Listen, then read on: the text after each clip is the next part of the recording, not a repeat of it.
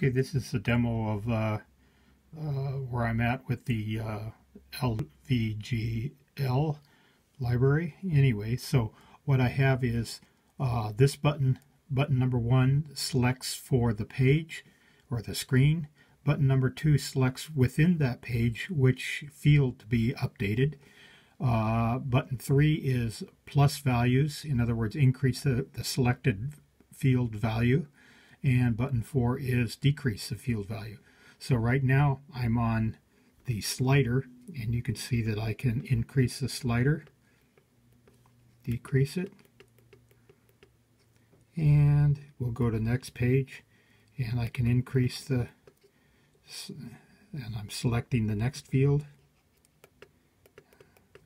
and then we can go to, get that squared up a little there, and then we can go to the next field, which has next screen, which has 3 values on it, and you can see that I can, currently I'm picked on, it doesn't show it well, but I'm selected for value 0, and I can increase, oops, oh, okay, I'll go to value 0, okay, and that increases.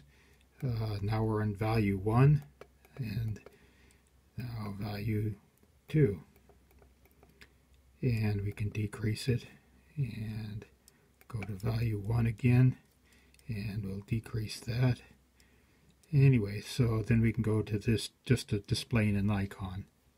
That's it.